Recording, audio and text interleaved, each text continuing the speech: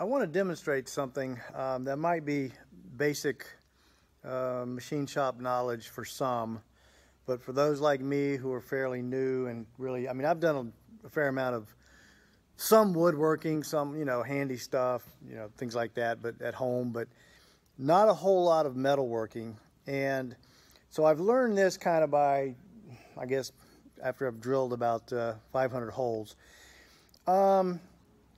When you're drilling, and right now I'm still working on the stabilator, and as you know from my previous videos, it's a very large, awkward piece. Right now I have it laying flat on the table, but raised up off with some 2x4s.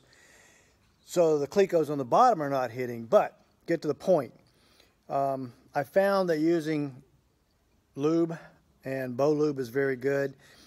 I like to do it every few holes, and I'm up drilling the pilot hole. And so basically the trick that I've kind of learned is to start off slow and don't go too fast, and don't go deep.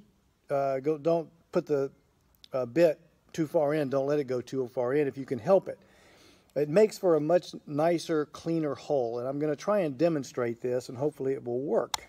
So here we go.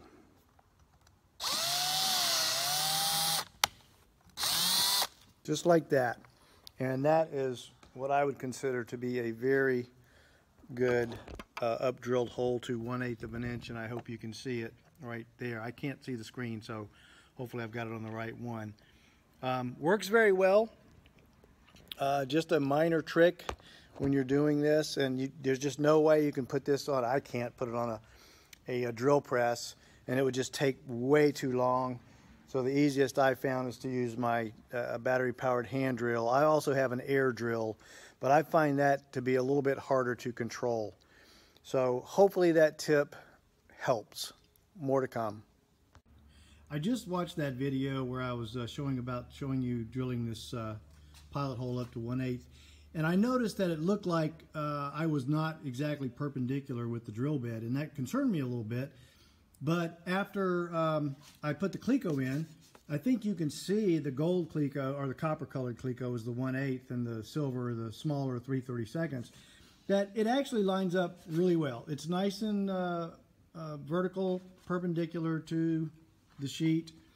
So I think it's fine. I don't think being off at a little bit of an angle like that is a big concern, but I'm going to try and do better. I actually thought I was really like right on 90 degrees, but obviously I was a little bit off, but it looks like they're lining up fairly well, and I think they're fairly vertical to the piece.